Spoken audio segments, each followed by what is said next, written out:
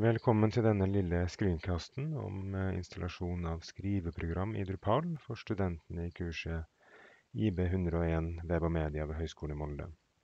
Videoen vil helt sikkert være relevant for folk som ikke er studenter i kurset også.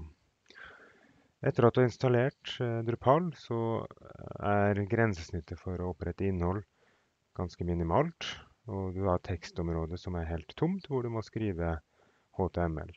Det er selvfølgelig ikke holdbart, og alle andre løsninger som WordPress og Joomla og så videre har som standard at det er et vanlig skriveprogram som man får en følelse som Word.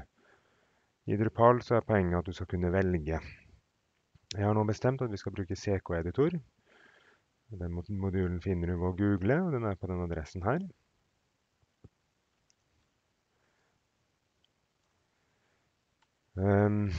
Ja, da gjør vi bare som vanlig. Vi scroller ned. Finner nedlastingslenka, høyreklikker og kopierer den, går til modules og install new module.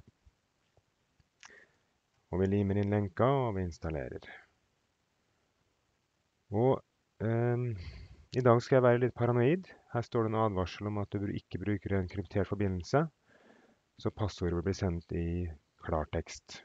Det er vanligvis ikke noe problem hvis du er på en kablet forbindelse, men et dårlig kryptert trådløst nettverk kan gjøre det der usikkert. Så jeg skal faktisk ordne med kryptert forbindelse, som vi har på Høgskolen i Molde. Så jeg bare går på forsida igjen. Og hvis vi skriver https :2 foran, så har du nå fått en kryptert forbindelse. Du ser at du ikke lenger er logget inn fordi at du er på den forbindelsen, og du må logge inn på nytt.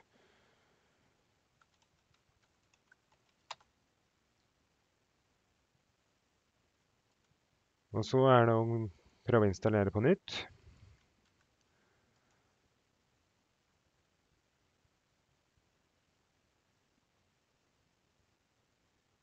Og nå ser vi at det er ingen advarsel, og det er bare å finne passordet.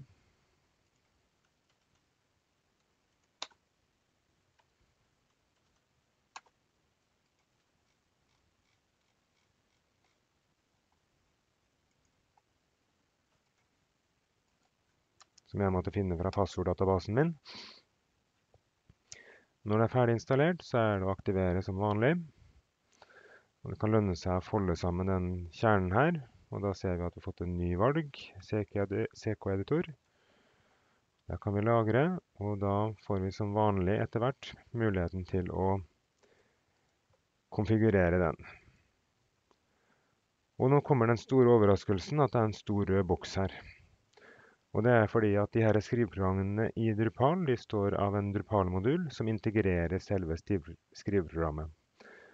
Og i den grønne boksen så står det hvor den leter, der, eller i Sites or Libraries. Men der har vi selvfølgelig ingenting, så vi må gå til hjemmesiden for selve skriveprogrammet og laste ned.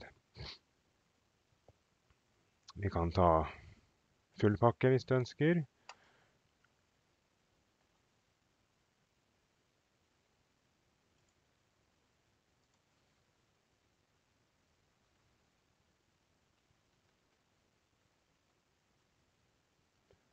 Sånn, nå kan vi vise i mappe.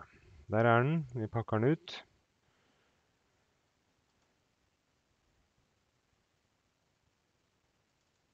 Og inni den så ligger det en mappe som heter CKEditor, og det er den mappa vi skal laste opp, eller innholdet. Og det her kan vi ikke gjøre fra Drupal, da må vi bruke Filezilla.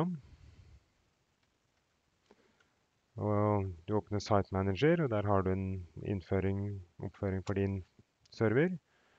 Du kobler til, og så er poenget, hvor skal det her? På maskinen min så har jeg lastet ned i Downloads. Der har vi CKEditor, og så sa Drupal at vi skulle hente den fra, eller putte den i Sites All Libraries. Ok. Tilbake i Filezilla. Inn i Drupal-mappa mi, der har vi Sites All Libraries mangler, så vi kan lage en ny mappe. Libraries. Prøve å skrive det riktig.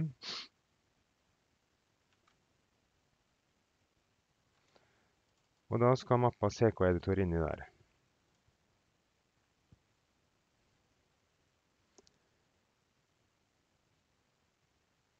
Ja, det tar litt tid, men vi er snart ferdig. Da kan vi laste den siden her på nytt, og da var feilmeldingen borte. Og nå, hvis vi besøker en redigeringsside, så skal vi ha skriveprogram. Så vi kan gå og legge til en artikkel, altså noe som kom på forsida. Test av CKEditor.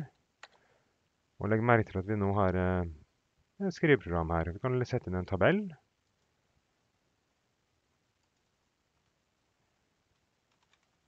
Hans Nordhaug Per Moen og så videre. Og så kan vi lagre. Men da ser dere noe rart at det her ser jo ikke ut som en tabell. Og det er det en grunn til, og det er tekstformat. Filter HTML står det, og da står det at det tillater HTML-tagger. Det er kun de der, og der er ikke tabell med. Men hvis du sier full HTML, så begynner det vel å se litt annerledes ut. Ja, da fikk vi en tabell med 3 rader og 2 kolonner, sånn som vi er vant til. For å unngå det problemet der med at vi må velge full HTML hele tiden, så kan vi gå på konfigurasjon og innholdsskriving og tekstformat. Og så setter vi full HTML øverst. Da slipper dere å tenke mer på det. Hvis vi går tilbake til innholdet vårt, så ser dere jo det at du kan sette inn bilder. Men det er litt tungvint, for du må faktisk vite URL-en du skal hente bilder fra. Og det er jo greit hvis du skal lenke til et bilde på et annet nettsted, men hvis du har lyst til å ta et eget bilde fra din egen datamaskin, så blir det her for tungvint.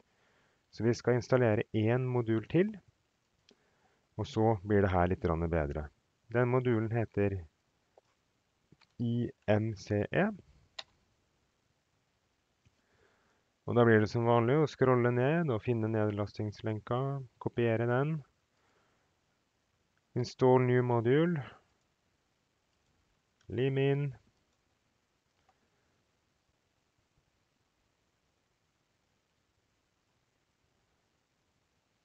Og så må vi ha passord igjen.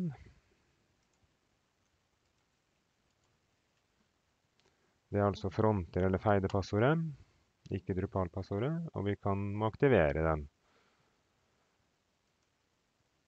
Så her, der har vi media.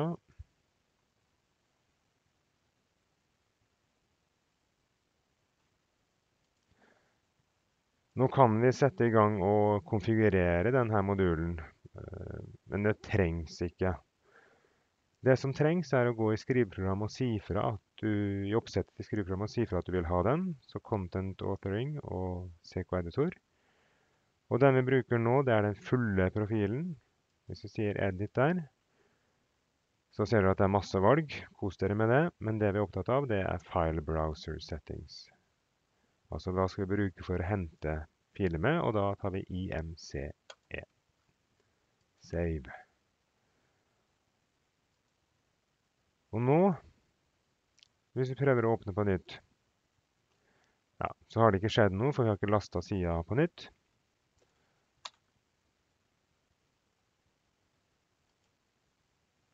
Men der ser du at det kommer til en ny knapp som heter Browse Server, den der altså, og den skal vi bruke.